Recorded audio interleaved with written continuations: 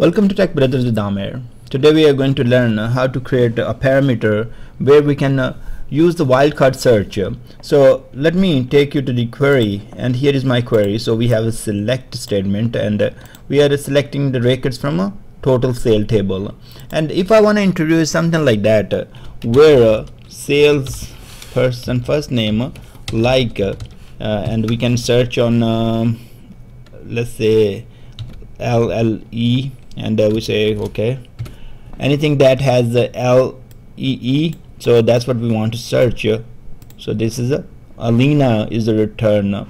We want the same kind of capability in the report. We want to have this one as a parameter, and there anything that will be entered, we want the matching record there. So let's take the same query, and we are gonna use in the reporting. So let me take this query, go to the SSDT SQL Server Data Tools. We have the shared data set source, so we don't need to create one. If you don't have it, you can go ahead and create one, and then we go to reports and say add and a new item. Here an empty report will be created. We are gonna call this one search parameter, and you can call this one whatever you like. Add. Now empty report is created. Once you have the empty report, the very first thing you need to do, create a data source or point to the existing one. So here you can create an embedded one that will be specific or local to the report, and we can use the shared one in our case. So that the shared one can be used for multiple reports. So we use that data source. Let's rename this one. We call it DS sales. Now let's go to the data set and say add data set, and let's call this one D set sale total. Now this is going to be embedded in the report. Okay, DS sales is our data source, and this is our query.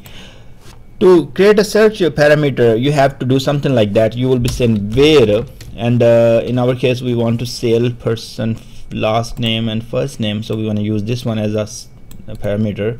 We will be saying where like, and then you have to have single quote here, and then put percentage, single quote again, and plus sign, and then use your parameter name. So in my case I'm going to say first name.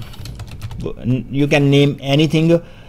This is going to be used for your salesperson first name, so you can name anything when it comes to the parameter. It doesn't have to be exactly the field name what you're using here. So the same thing we have to add on the other side. So we do plus sign, single quote, and the percentage sign, and single quote. So if you see here, you can have only on one side. If you are looking for, okay, I want to do searches where I can have anything on the left side, and whatever the value I provide on the left side, and then I don't care about the right side, I want to have anything. So you can use it. In my case I'm checking on both sides, so left and right. So you can change a little bit according to your requirement. For me, as you guys telling you, you can put anything between these two, and this will be exactly working like this. So that's why I'm just adding these percentage signs on both sides. So that's how I'm doing. Now we are good. Hit OK. Let's go and insert a table and bring the first name, last name, and product name and region. Now go to the preview and take a look. So here is the first name.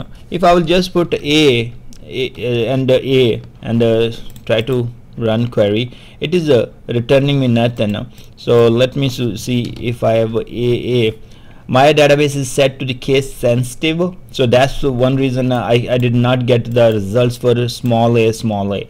Now when I'm putting AA, then I will be getting Amir. So if I will do the same thing what we have done in the query, LLE, so you can see that it returns Alina. And the same way, let's say we have other records. Let me run this one and show you what else we have.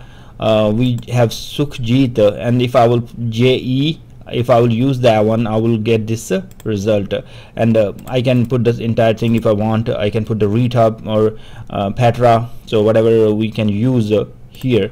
So let's if I will do JEE or JE simple, and I will get Sukhjit. If I will do simply J, and let's see, we got two of them. One is Najaf because NAJ, so that's where we see J, and here we see J. So that's how you can create a report that can, where you can use these search parameter. And sometimes it's important, so let's say you have a comments field that has a lot of comments, and it's your users want to have a parameter where they can put some value and search the only records related to that search. So this is a good idea to create something like that. Thanks very much for watching this video, and I will see you guys in the next video.